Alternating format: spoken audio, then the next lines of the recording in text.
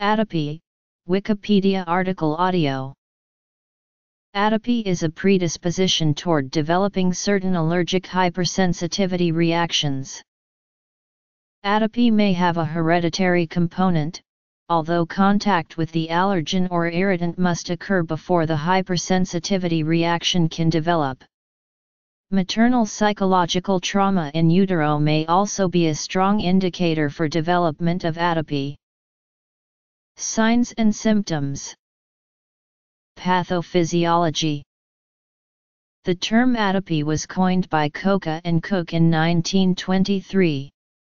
Many physicians and scientists use the term atopy for any IgE-mediated reaction, but many pediatricians reserve the word atopy for a genetically mediated predisposition to an excessive IgE reaction. The term is from Greek tau omicron pi alpha, meaning placelessness. Atopy is a syndrome characterized by a tendency to be hyperallergic. A person with atopy typically presents with one or more of the following: eczema, allergic rhinitis, or allergic asthma. Some people with atopy display what is referred to as the allergic triad of symptoms, i.e., all three of the aforementioned conditions. People with atopy also have a tendency to have food allergies, allergic conjunctivitis, and other symptoms characterized by their hyperallergic state. Eosinophilic esophagitis is found to be associated with atopic allergies. Atopy may appear associated with an undiagnosed non-celiac gluten sensitivity. Atopic syndrome can be fatal for those who experience serious allergic reactions, such as anaphylaxis, brought on by reactions to food or environment.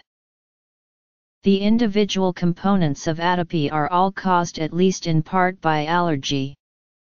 Therefore, atopic responses appear after the body is exposed to various allergens, for example pollen, dander, dust mites, certain foods, or chemical/physical irritants. Although atopy has various definitions, in general, it is defined by the presence of elevated levels of total and allergen-specific IgE in the serum, leading to positive skin prick tests to common allergens. Causes.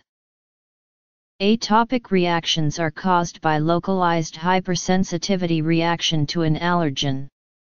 Atopy appears to show a strong hereditary component.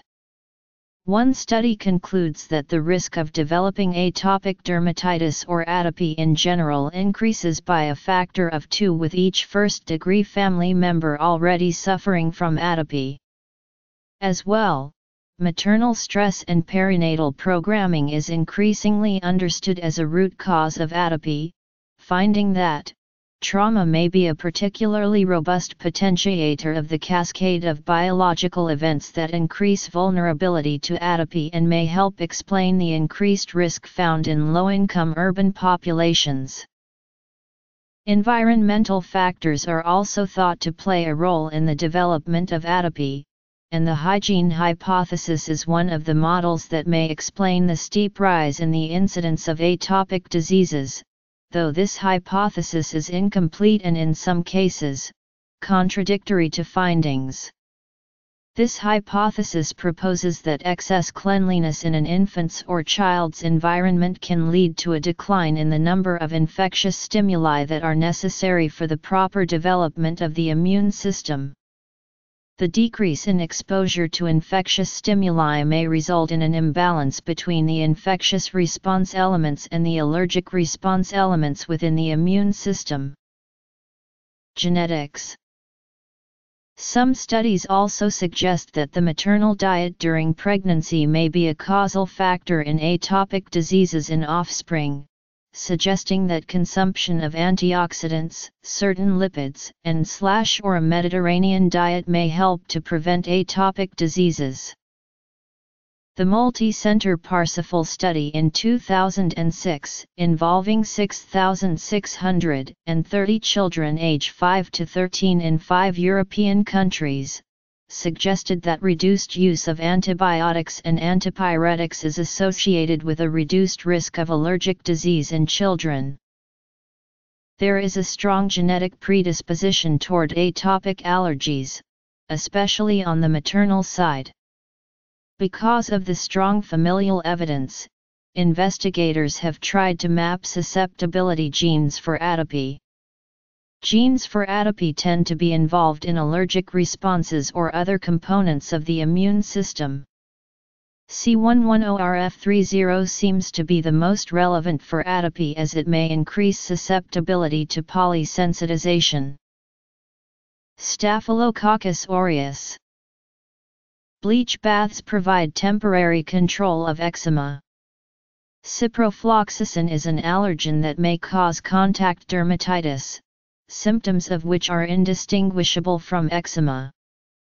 Filaggrin mutations are associated with atopic eczema and may contribute to the excessive dryness of the skin and the loss of the barrier function of normal skin. It may be possible that the filaggrin mutations and the loss of the normal skin barrier expose crevices that make it possible for Staphylococcus aureus to colonize the skin. Atopic eczema is often associated with genetic defects in genes that control allergic responses. Thus, some investigators have proposed that atopic eczema is an allergic response to increased Staphylococcus aureus colonization of the skin. A hallmark indicator of atopic eczema is a positive Wheel-and-flare reaction to a skin test of S. aureus antigens. In addition, several studies have documented that an IgE-mediated response to S. aureus is present in people with atopic eczema. Changes in prevalence. In adults, the prevalence of IgE sensitization to allergens from house dust mite and cat, but not grass, seem to decrease over time as people age. However, the biological reasons for these changes are not fully understood. Treatments. Corticosteroids. For years, there was no treatment for atopic eczema. Atopy was believed to be allergic in origin due to the people's extremely high serum IgE levels, but standard therapies at the time did not help. Oral prednisone was sometimes prescribed for severe cases. Wet wraps were sometimes used in hospitals to control itching. However, the discovery of corticosteroids in the 1950s, and their subsequent incorporation in topical creams and ointments, provided a significant advancement in the treatment of atopic eczema and other conditions. Thus, the use of topical steroids avoided many of the undesirable side effects of systemic administration of corticosteroids. Topical steroids control the itching and the rash that accompany atopic eczema. Side effects of topical steroid use are plentiful, and the people are advised to use topical steroids in moderation and only as needed.